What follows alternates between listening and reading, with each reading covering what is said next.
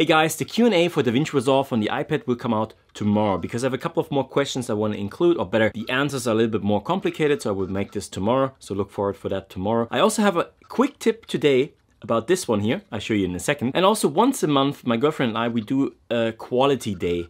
We include that into our relationship because we both learned something from the past. I guess you probably already know that too, but not what we did, but you know probably that it's important to have quality time and maybe even schedule that stuff. So yesterday we were renting a car. So the first tip here is that we didn't rent a car. We did something that's called car relocation. So sometimes those car rental companies, they need to bring a car from point A to point B.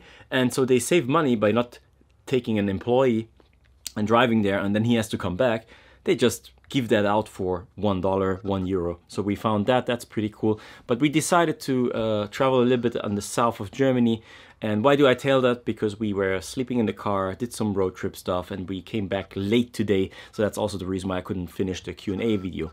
Anyway, so the important thing is have quality days, because it's very important also to sometimes just come off. I mean, I'm working every day in DaVinci Resolve, so to just be off for now, not even 2 days, but 1.5 days was amazing. Okay, the quick tip for today. If you have one of those dongles, so I got one from Editor's Keys, which has a headphone jack in it, or if you find someone with a headphone jack in it, that's amazing, because then you can just plug in headphone jack and you can edit. Why do I say that? Because many Bluetooth headphones have the problem that they have a latence. So if you try to edit, everything comes delayed. So it's sometimes easier to edit, and I'm doing the same. I just use my Apple headphones, plug them in. It's kind of stupid what I'm showing you right now, but it works, and that's why I'm showing you this. Then I have the adapter to USB-C, and if you don't have a headphone jack in here, like most of those dongles, you can also get a dongle just from Amazon, which is like $20, $30. It has USB-A, and it works the same. I use now,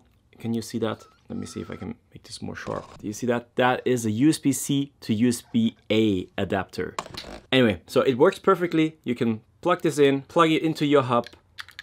And by the way, if you don't have a hub, you should have a hub, because then you can also have an external SSD while plugging other stuff in. It's just amazing. But anyway, and it works. And you have your headphones and you can edit on the go and you have no latence. This is most of the time I edit with these and not with my big headphones. But of course I could also plug in my big headphones, but they're just, yeah, you get my point. That's it for this day, for today.